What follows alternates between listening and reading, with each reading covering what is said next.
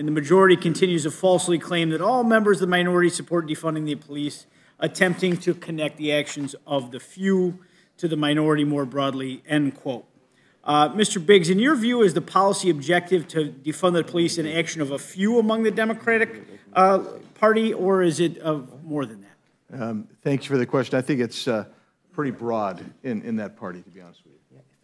Yes, and to your point, I'd like to take a moment to highlight a memo that your committee released in 2021. In that memo, the committee highlighted 22 cities that had instituted a total of $1.73 billion in cuts to their police. An additional 4 cities were considering an additional $130.5 million in cuts at that same time.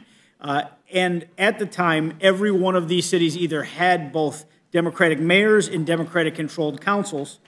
These are blue cities run by Democrats often for decades. And in many cases,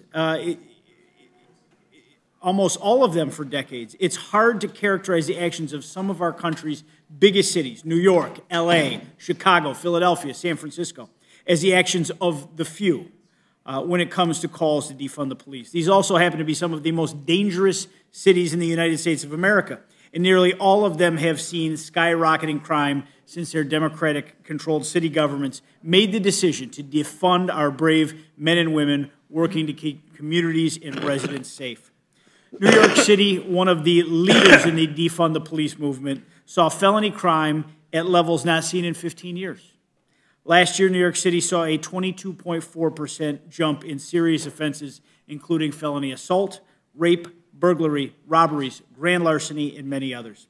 Now, again, these are major cities where Democrats have a monopoly on the levers of power, and they've chosen to pull those levers against our men and women in blue. The defund the police movement is not the movement of a few. It's a message that has been wholly embraced by the Democratic leadership.